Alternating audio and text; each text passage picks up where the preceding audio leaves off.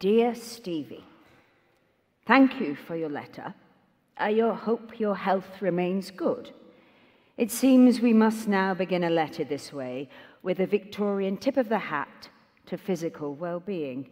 It's become a social prerequisite, as leaving calling cards once was. And we must end by saying, keep safe. What a ridiculous concept. There is no safe. At any moment, the fragile thread by which we dangle may break, and we may plummet into the unknown. Safe. The word ought to be outlawed. It gives people false ideas. Sorry, I'm becoming cranky about language. A thing you don't do unless you're past a certain age. For youngsters, things were always called what they were called right now. For oldsters, not. We notice the gaps, the chasms, and the jokes of former decades have ceased to be jokes, while new jokes have arisen, jokes that are not always understood by us. Jokes happen less frequently in this puritanical moment we are passing through. Not that I wish to sound judgmental, but a few laughs are still permitted, it seems. Though each generation's catchphrases die on the vine as a matter of course, what did 23 skidoo mean? I said as a child, but he was old even then, and conveyed nothing to me except as part of a skipping rhyme, a sinister skipping rhyme, now that I think of it. A number of robbers have broken into a lady's house. Grown-up women were called ladies then, and are giving orders to her, such as turning around and touching the ground. No good will come of this. There were 23 of the robbers, and only one of her, but skidoo was this lady's exit line, so maybe she ran away. What fun we used to make of death. Halloween was a chance to put on a sheet and pretend to be a ghost, or to fill a bowl with peeled grapes, blindfold our little friends and guide their hands to the bowl. Eyeballs, we would say in sepulchral tones. Ooh, was the expected reply. Next would come a chant about dying, being buried, becoming worm-infested, and turning green. All hilarious to us then, but how many of our once large basket of impish children are left? Not many. Gone, and with them the vestiges of the grape eyeballs and the green decaying bodies. A few old cronies clinging onto the cliff's edge, having tea and cookies in the sun and spilling crumbs and milk on their not entirely clean T-shirts, or distressing their neighbours by trying, slowly, ponderously, slipping dangerously on the ice to shovel the snow off their walks. Here, let me do that for you. Oh, no, I can manage, thank you. Beetles near the end of life cycles, still gamely making their way up the once familiar flower stalk. Where am I, and what am I doing here? The beetle might be wondering. How long can they go on? The neighbours muse. Surely not much longer. Oh, don't suppose for an instant that we don't know what they're thinking. We thought it ourselves once. We still think it. But none of this is happening to you, dear Stevie. You're much younger, although you don't think so now. If you live another 30 years, which I sincerely hope you will, and more, depending on your condition by then, of course.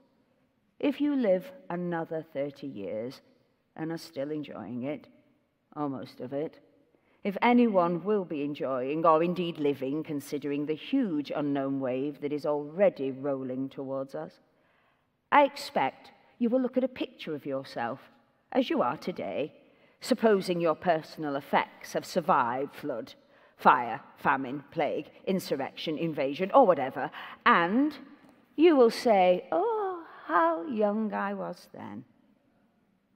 But that's a long digression. You asked me how I was doing. Another social pleasantry. No one wants an honest answer to that one. What do you mean? What you mean is, how am I managing to cope now that Tig has died?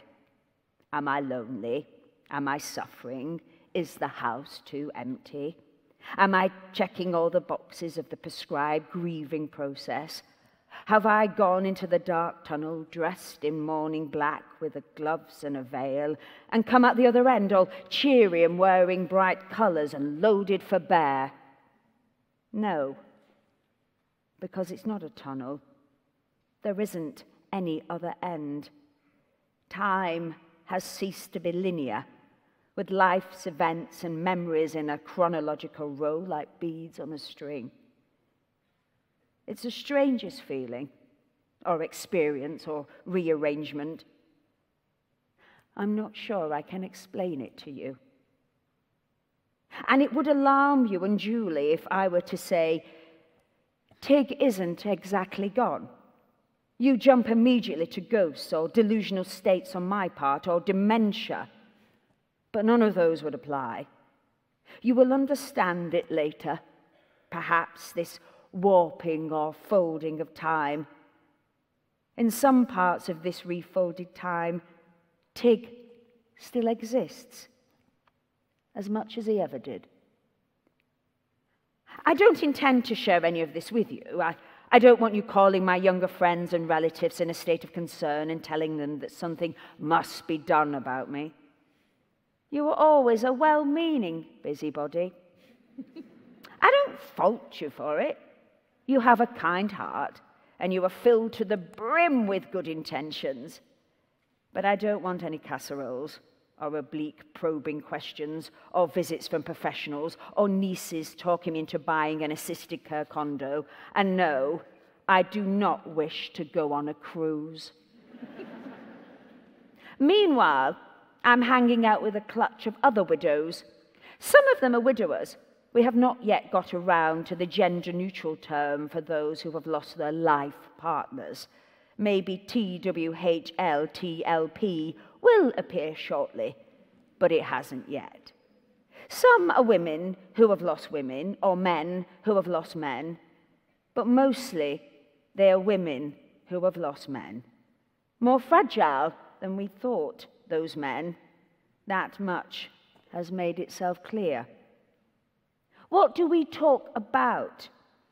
The curious folding nature of time, the phenomenon I've just described to you, that has been experienced by all of us, the quirks and preferences of the lost ones, what they would have said, or indeed still saying, on any given occasion. The death scenes. We are a little obsessive about those. We share them, revisit them, we edit them, arranging them to make them perhaps more tolerable. Which dwindling was the worst? Was it better to have witnessed a lingering fade out with pain, but with lots of time to say goodbye? Or on the other hand, was a sudden stroke or heart failure preferable? Easier for him, harder for you. I could tell this was it. I left the room for 5 minutes and he was gone. We knew it was coming. 10 years. That must have been terrible. The tidying up. There's a lot of that. So much accumulates year after year. Then there's a mini explosion. And all the items that have been gathered together, the letters, the books, the passports, the photos, the favourite things kept in drawers and boxes or on shelves. All of this is strewn in the wake of the departing rocket or comet or wave of energy or silent breath. And the widows must sweep and sort and donate and bequeath and discard. Pieces of a soul scattered here and there. The widows are thoroughly engaged by this task and are being driven crazy by it in equal measure. We phone one another, all in a hand-wringing dither, and say, what am I possibly supposed to do with fill in the blank? We offer lots of suggestions, none of which solves the central problem. We talk about our regrets too, or some of them.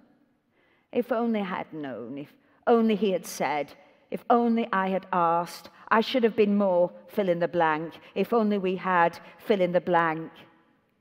There are lots of blanks. We're bad luck, of course, we widows, we know it. Awkward silences occur around us. People tiptoe. Should we be invited to dinner, or we will cast a pall? We certainly try not to cast palls. Palls are unpleasant. It used to be worse in other places and other eras. We'd get buried alive with the dead king, or we'd join him on the funeral pyre. If we escaped sharing his death, we'd have to wear black, or else white, forever. We had the evil eye.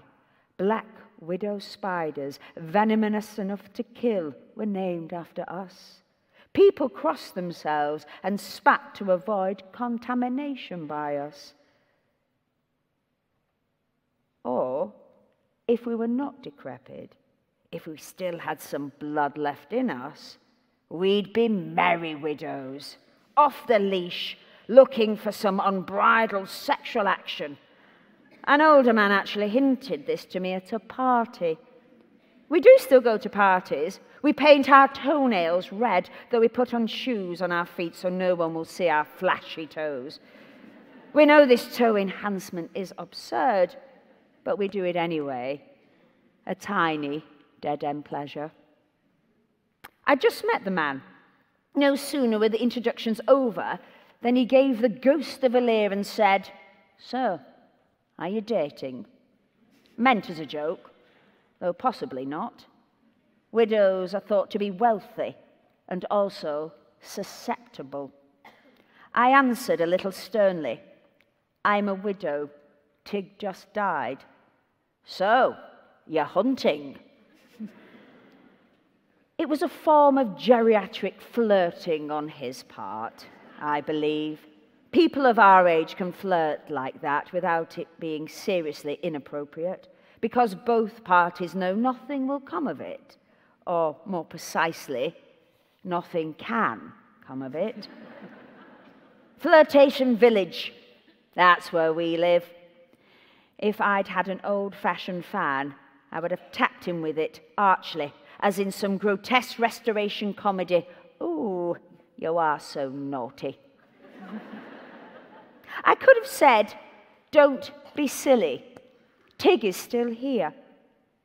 Instant gossip would have resulted. "She's turned the corner into bonkers land." Well, she always was a little odd, and the like. So, we keep such notions to ourselves, we widows. Needless to say, dear Stevie, I will not be sending you this letter. You are on the other side of the river. Over where you are, your beloved is still in tangible form. On this side, the widow's. Between us flows the uncrossable. But I can wave to you and wish you well, and that is what I will do. Thus, Dear Stevie, thank you for your letter. I hope your health remains good. It's nice of you to ask how I'm doing. Quite well, I'm pleased to say. The winter dragged on as it did for everyone, but now it's spring and I'm busy in the garden. Already there are snowdrops and the daffodils are sending up their first shoots. I have my eye on some oriental lilies that I intend to plant in the front border. I used to have them years ago, but the lily beetles got to them before I noticed. I'll be ready for those little beetles this time. Forewarned is forearmed. The children are fine. The grandchildren are full of beans. I'm thinking of adopting a kitten. Not much other news. Let me know when you're coming this way, and we'll grab lunch. Stay safe. Fondly, Nell. Yeah.